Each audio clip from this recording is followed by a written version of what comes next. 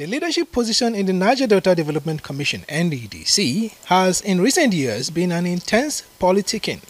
On Thursday, 12 October, indigenes of oil-producing communities of Imo State had approached the Federal High Court for an order restraining President Bola Tinubu from swearing in any person confirmed by the National Assembly as Managing Director and Executive Directors of the Niger Delta Development Commission (Nddc).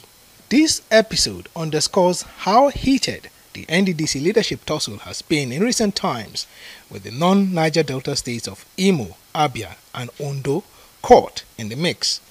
The Nddc, a 9-member commission, can easily be divided in two parts: the majority oil-producing states of Delta, Bayelsa, Rivers and Akwa Ibom, and minority oil-producing states of Edo, Cross Rivers, as well as Imo, Abia and Ondo.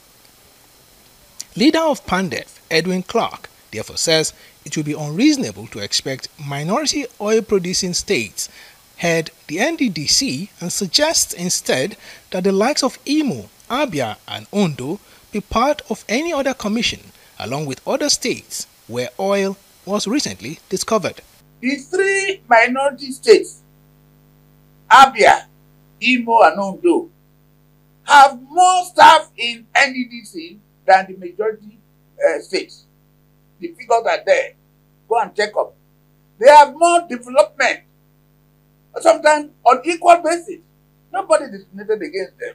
They have benefited more than the majority states. Edwin Clark calls for the publication of the report of the forensic audit of the Nddc. The more advertised forensic auditing has come and gone. Federal government spent a lot of money. Everybody praised Mr. President Buhari at the time.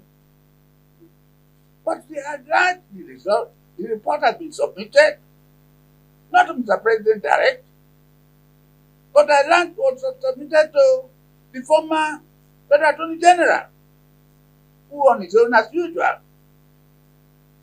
has directed his boys in the EFCC to probe some people. Then President Olusegun Obasanjo was instrumental in the inclusion of Imo, Abia and Ondo to the Nddc as part of a ploy to garner greater votes to enable the then Nddc bill scale through in the National Assembly.